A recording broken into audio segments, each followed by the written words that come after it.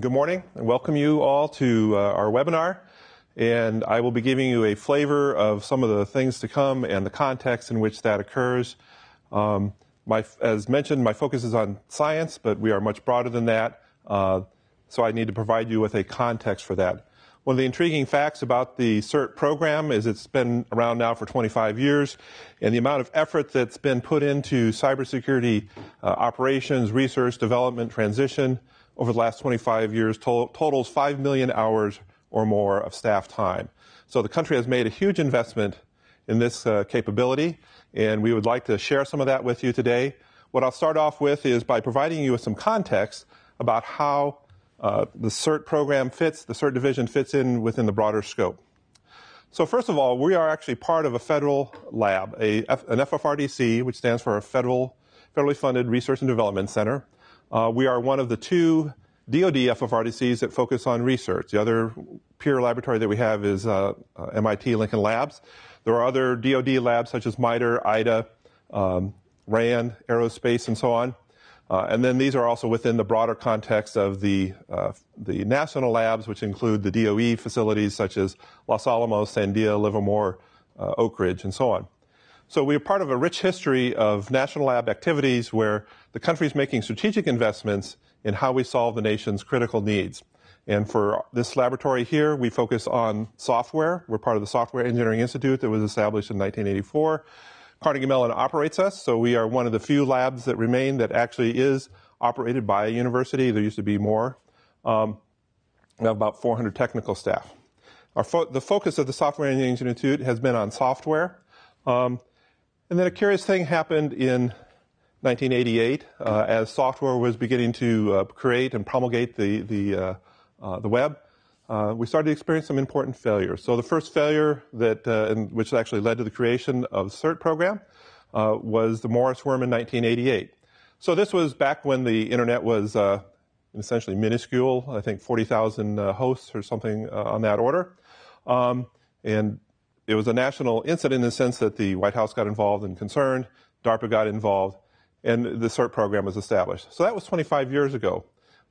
In that 25 years, things have evolved to where our vision now is to achieve assured cyber-enabled missions in contested environments. So that focuses on the fact that we serve the government, primarily the DoD, but also the DHS and other government customers, with then our capabilities also rolling out into the broader community.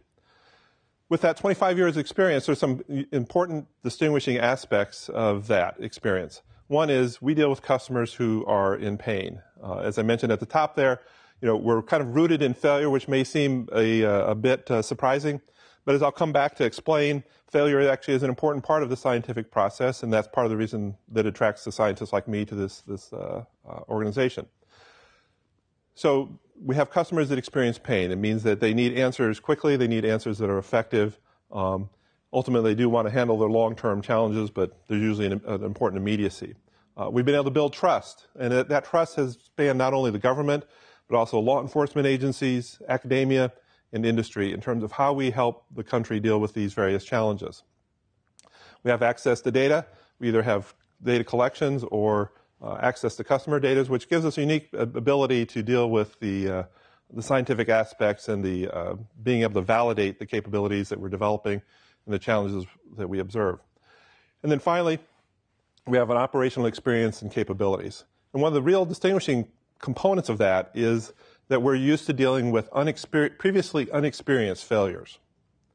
So there are many incident response teams, there are many security products out there, lots of capability that's been developed, but most of it focused on failures that we understand, failures that we've seen repeatedly, and so on. Part of what we bring to the table is that ability to quickly understand failures that we haven't yet experienced. Part of the work that you'll hear about today is actually how to prepare for those failures with some of the resiliency work. So our goal is to produce and transition capabilities to the DoD that reduce the opportunity for an impact of cyber attacks. So this cartoon kind of captures some of the challenges for science of cybersecurity. Actually, this is not in the slide. Okay. Got to go to the next one. Long paths to scientific understanding. So for some context, it's important to realize that other disciplines have taken many years, sometimes centuries, sometimes millennia, to actually understand the scientific components of their area of study. You know, the internet hasn't been around very long. The notion of cybersecurity hasn't been around very long.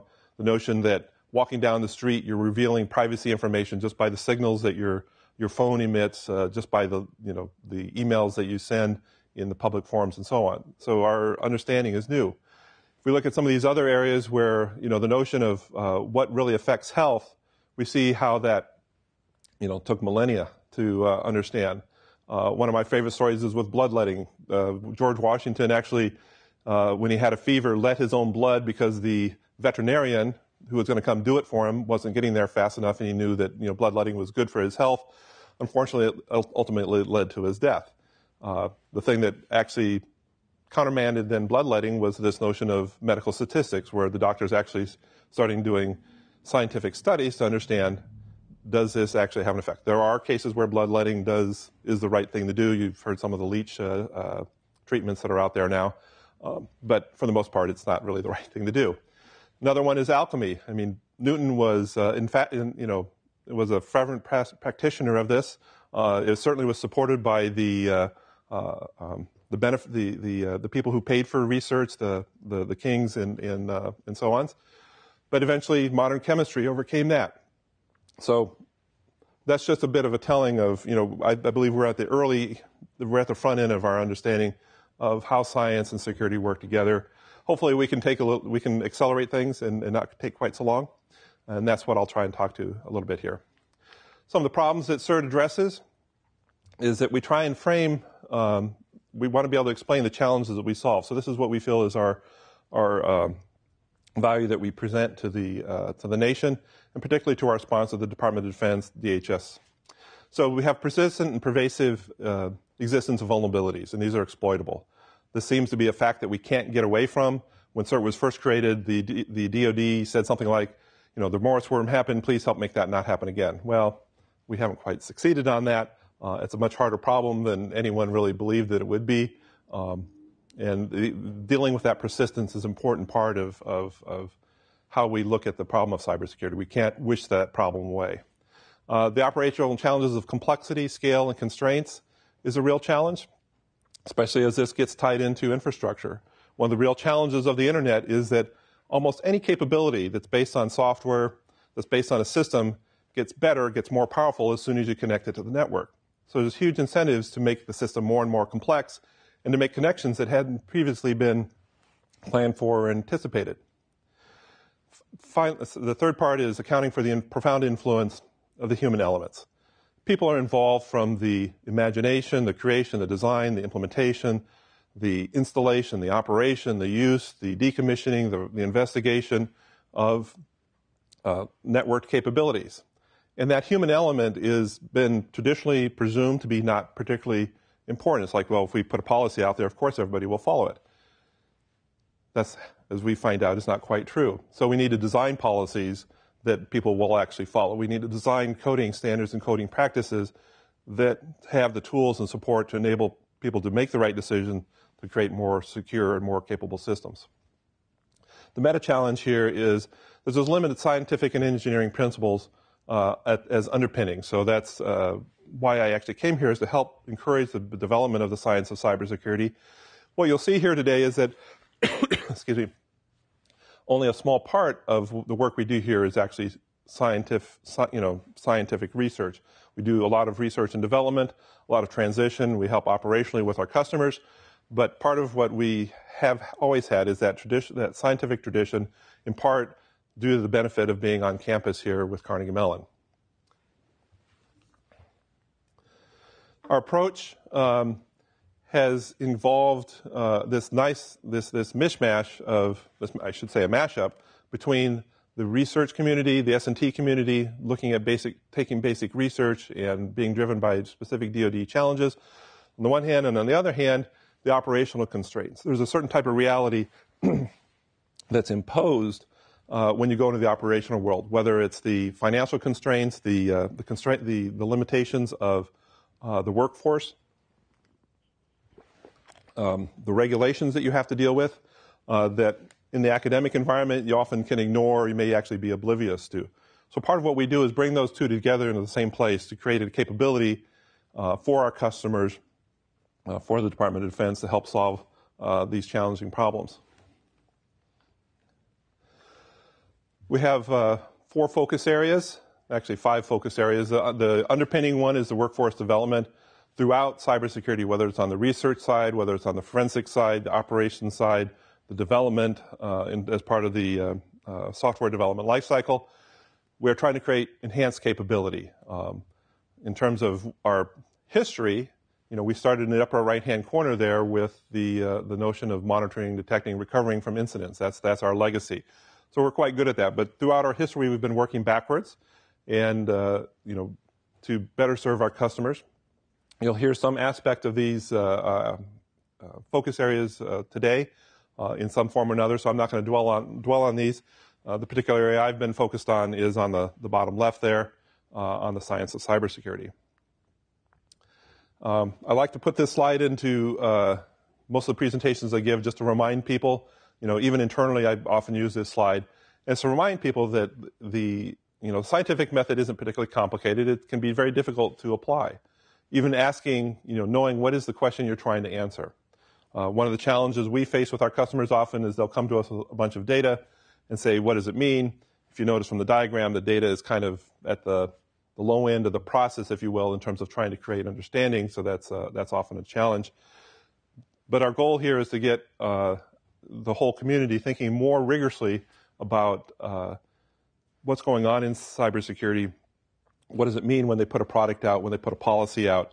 Have they been able to validate it? Do they have a model of how it should work? Have they actually actively tested it to verify that this best practice that supposedly is the wisdom of the experts actually has the effect that it's intended to have? And then to actually understand then the limits of that effect. And that kind of comes back to the notion of failure. Failure is one of the important mechanisms that informs the scientific thinking. And when something fails, the question is, how do I get rid of that failure? So, well, why did that failure? What did I not understand about what I was doing, and how does that need to change? And I think you'll see that as some of these other webinars are presented, that we've informed the development of our capabilities with those failures. So let me talk about one of the areas that I've actually been doing some work in. This is work that we do with DARPA. And just to give you a flavor of the challenges that we see in developing science-based capabilities. One of the challenges that you'll hear about later today is detecting insider threats. The notion of an insider is someone who is authorized to be in the organization, but then for some reason has a malicious strategy, intent, mission. And then the challenge is, well, how do you discover that person? Part of the work that we're doing with DARPA is actually to create data sets that help DARPA explore the efficacy of various technical solutions to that problem in terms of, here's a bunch of data, you mash it together, how do you know who in the data is an adversary, an insider adversary?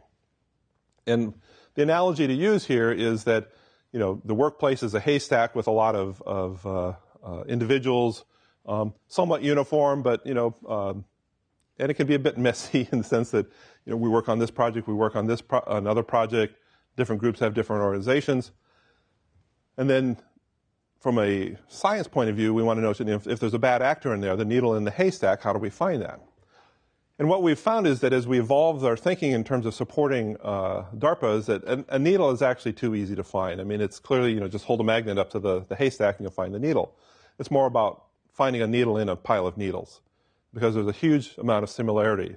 So the real challenge there then is how do we create a simulated environment, a synthetic environment that adequately represents reality and does that in a valid way so that the performers within DARPA can actually run valid experiments against the data and be able to make a reasonable assessment as to the likely efficacy of their technologies.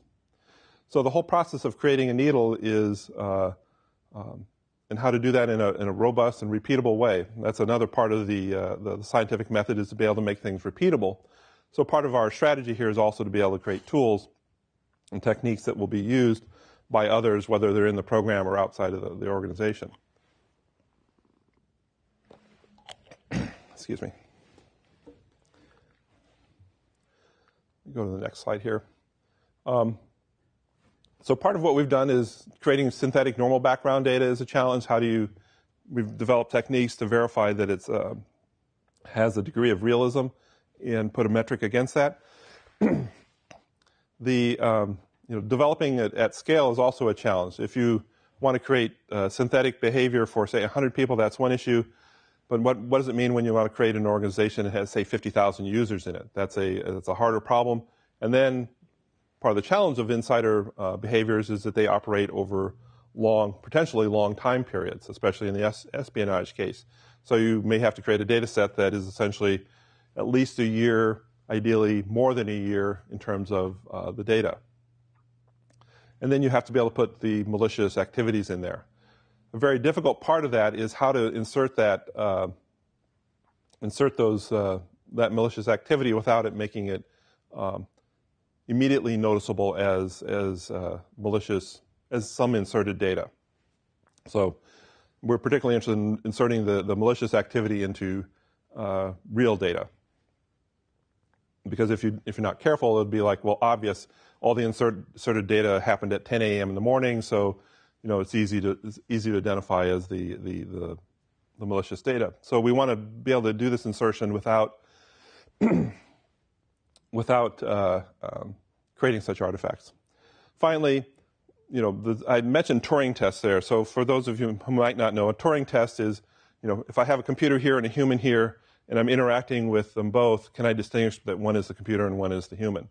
When it comes to synthetic data sets and the notion that we're injecting an artificial actor into a real data set, the Turing test there is, can I distinguish the fact that some of the actions here are synthetic versus some of them are actually real representations of real human behavior?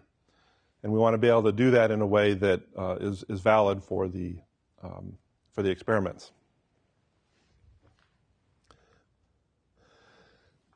So that was just one flavor of things that we do. What I have up now is a sense of where the government's making investments and how it's looking at the science of cybersecurity problem on a national scale that we are part of the conversation on. So we're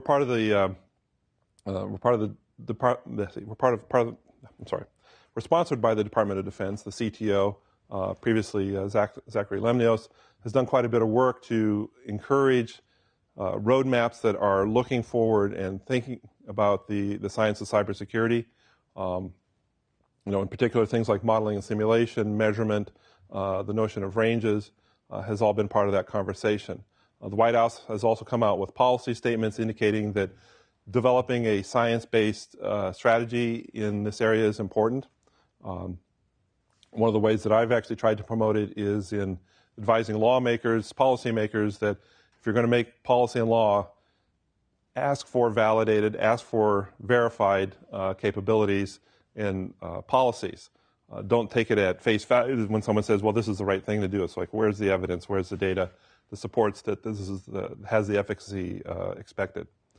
And then finally, the National Academy is also looking at the science of cybersecurity in terms of how to create a research capability and an education strategy for promoting that. Before we go to questions here, I just want to I like this slide for giving an inventory of some of the actual artifacts that you can go and look at. One of the challenges of being an FFRDC is that we're not supposed to compete with industry. We're supposed to solve the problems that either industry doesn't have the capability to solve, or for whatever reason there's not there's a gap that we need to fill for the government. So what you'll find in these tools are, they're not quite products. They're meant to be tools that help others do this work better. They're meant to be prototypes as well as proofs of concept. Some people actually use these in production. But I would suggest that you take a look at some of these capabilities, particularly if you're technically oriented or for your technical staff. They're part of what's publicly available. I'm sure that many of the other presenters will refer to these in various ways, but here they are in one place. So with that, I believe I am ready for questions. Okay, great. First question, we came in from Bob asking, given that advanced adversaries are able to evade signature-based security solutions, what alternatives are on the horizon for detecting such threats? And let me know if you need me to repeat that. Again, I'll read it aloud again. Okay, so the challenge is, how do we deal with an advanced adversary who has developed the capability to evade signature-based solutions? It turns out this challenge has been around for about 7-8 years. I was part of a startup that actually focused on this question. It's about how you detect zero-day attacks. But it turns out also many attacks that are out there in the wild, you can quickly evolve to evade some of the standard security detection strategies. And so people have been working on this problem for a long time. The traditional method is anomaly detection, part of which has been incorporated into some of the capabilities that we deliver to the government, especially when looking at very large-scale systems such as the net flow, record flow from the civilian agencies or from the Department of Defense. But there are other strategies that are out there, including tainted documents, including honeypots, that are being evolved. One of the real challenges in the area is how to do that in a producible manner in terms of something that can be delivered at scale. Some of these technologies, it requires a couple people with PhDs or the people who actually wrote the code to be in the room to help interpret what the meaning is. That doesn't scale well. And that's one of the real challenges that we're actually helping the Department of Defense deal with. Next question. Okay. And again, some of these questions you may have covered during the presentation, but we got people logging in and out at different times. So if we covered anything during the presentation, just bear with us, folks. We'll get through as many questions as we can. Next question from Mark asking, what should policymakers consider when writing new rules, regulations, and policies for cybersecurity? So as I mentioned before, the two concepts that we've promoted to policymakers are the notion of operational validity and scientific validity of a policy, of a technology, of a strategy for dealing with a security issue. You don't want to tell everybody to do everything that's not cost effective. You want to be able to point to the policies and capabilities and techniques that are effective. And you also want to be able to show what the limitations of those capabilities are. Many times people are looking for a silver bullet. In some work that we've been doing for the Department of Defense, we've been very careful to say, this will protect you up to this level of threat. So you can make an investment here. We'll protect you up to this level of threat. We'll do the validation work to ensure that it's capable of protecting it against that level of threat. But for a more sophisticated threat, you'll have to use a different strategy. So my advice to policymakers is to be mindful that there are limits, there are no silver bullets, and always ask for the data. Okay, we're getting lots of questions about where to get the slides, and just a reminder to everybody, the slides are there's a resource widget on your control panel. All the day's presentations are in that widget.